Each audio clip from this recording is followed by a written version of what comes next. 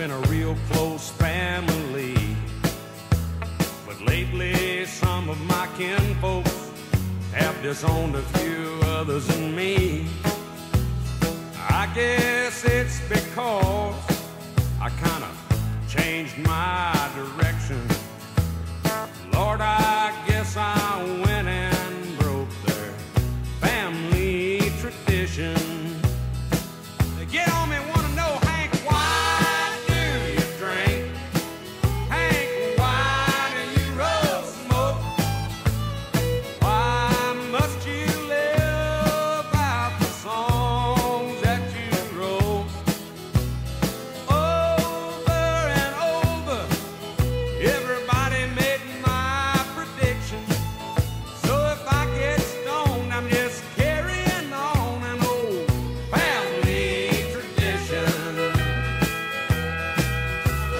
I am very proud of my daddy's name, although his kind of music and mine ain't exactly the same. Stop and think it over. Put yourself in my position. If I get stoned and sing all night long, it's a family tradition. So don't ask me, Hank, why do you drink? Hank, why do you roll smoke? Why must you live out the songs that you wrote? If I'm down in a honky-tonk, some old slick's trying to give me friction, I say, leave me alone, I'm singing all night long. It's a family tradition.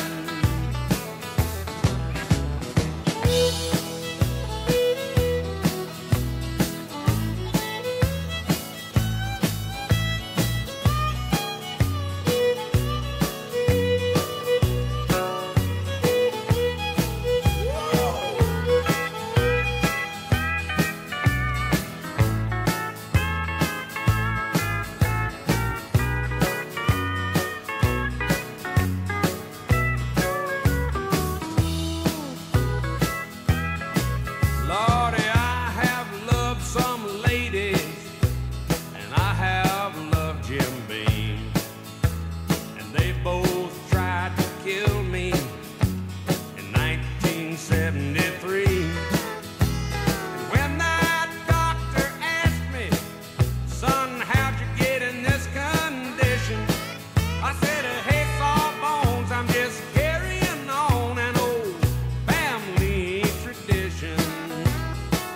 So don't ask me, Hank, why do you drink? Hank, why do you roll smoke? Why must you live out the songs that you wrote? Stop and think it over. Try to put yourself in my unique position. If I get stoned and say